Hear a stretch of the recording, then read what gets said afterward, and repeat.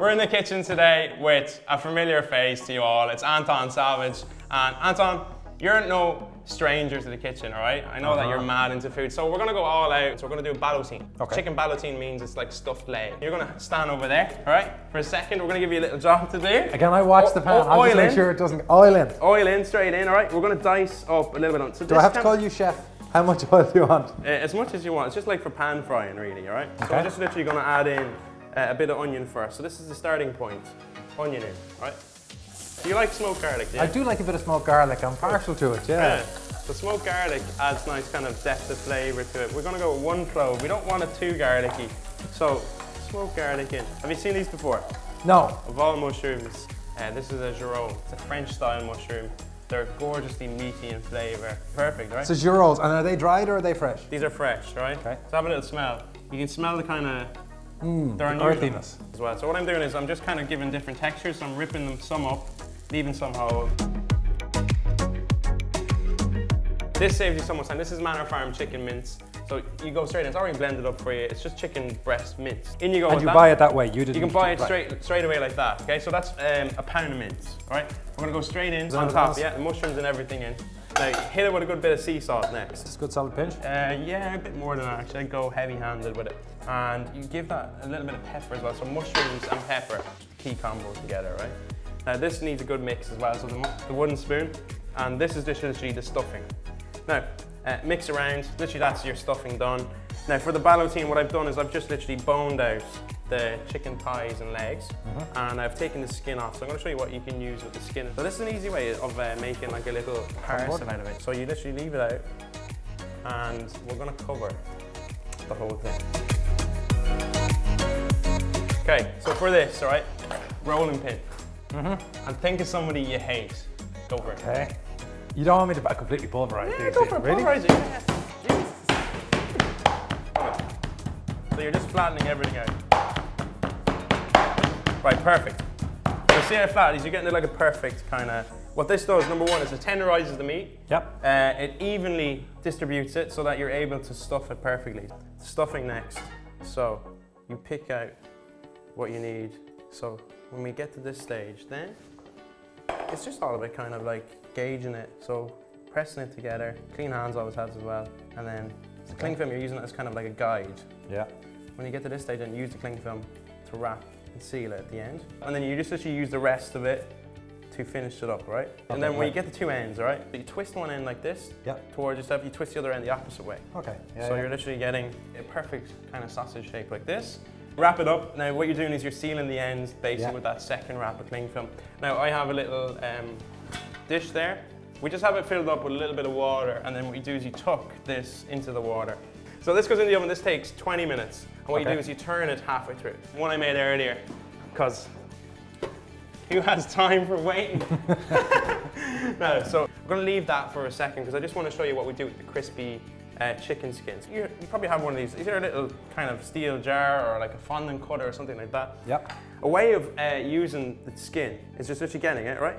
Wrapping it. This is a little trick for you that we used to do in the kitchens was you'd wrap around the fondant cutter like this. You get yourself a little bit of twine. You're much good at tying knots, are you? I'm okay. Go for it.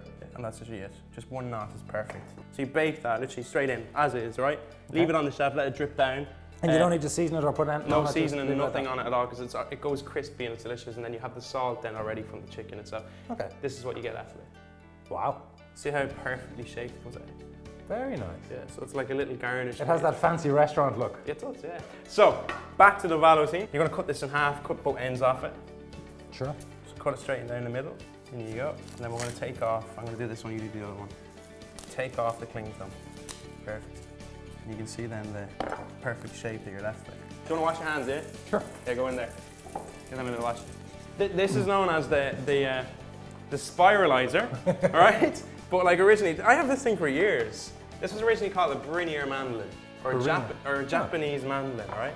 Maros Piper potato gives you the perfect consistency of crisp, and it's just the perfect variation of potato. What you do is you cut the end off like this. Now you can do this. So you just tuck this in. You're gonna push and turn at the same time. Right? That's it, yeah? So, and if you wanted to do like a potato rosti, yes. If you wanted to do potato rosti, How nice would that be around your potato rosti? And you don't have to do it perfectly, but what we're looking for is we're looking for like a crispy layer on the outside. So we're getting very, very chefy for you now. We're getting very, very chefy. You were in for a service. One service. What I found interesting about it was I had no idea what was going on. That was a bit that I wasn't expecting. I completely lost track of. And was the chef like one of those chefs that was quite shouty? Oh yeah, it was just do what you're told, do it exactly the way you're told, do it as fast as you can, try not to make a mess of it. I lost all sight of what time it was, where we were in the day. So after what I thought was about 20 minutes, they said service is over. I attempted to plate up a dessert. Oh, so you got lucky, like. No, I got to watch the chef take the desserts that I had plated up, dismantle it and put it together properly. If you don't have a spiralizer at home, you can just grate your potato and make a potato rosti to serve with it. Hot oil, right? So we're gonna do 2 of them at once. What you want to do is you want to crisp this all around the outside. You're basically just frying the potatoes, isn't that it? No, exactly, yeah. So this is the porcini, and this is dry. Okay. So what we're doing is chopping this, so we only need a small bit of porcini, straight into the popcorn. I'm gonna turn these. Turn it like this. You see the crispiness that we're getting? You want to heat it fully through. You're probably thinking this is a little bit advanced, but you can take elements of it and kind of dissect it down and use bits and pieces of it. Drain it off. Important that you drain off all the oil. Yeah. Don't lose it while you're at it. We'll use this one, all right? Yeah. So you trim off the edges like that. You cut through the center. So you can see it's nice and hot. So you've got a nice big piece there.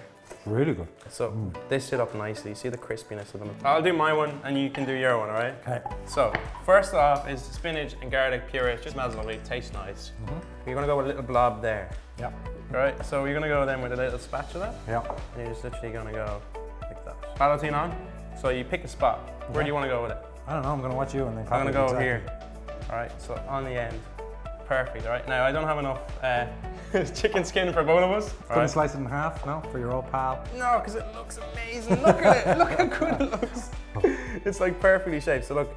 That looks properly chefy. It does look properly chefy. And then see the popcorn. Well, I don't have a popcorn cylinder. Mine is going to look like crap. Here, you add your popcorn there. I can use it to cover the gap in my splodge. Mine looks like somebody dropped it at the movies. Yours looks all elegant. And then edible flowers. That's really it. What do you think? I think yours looks on the damn sight better than mine. I want to tuck into your one because I don't want it to ruin my one. yeah, thanks. Yeah. Here, let's give it a go.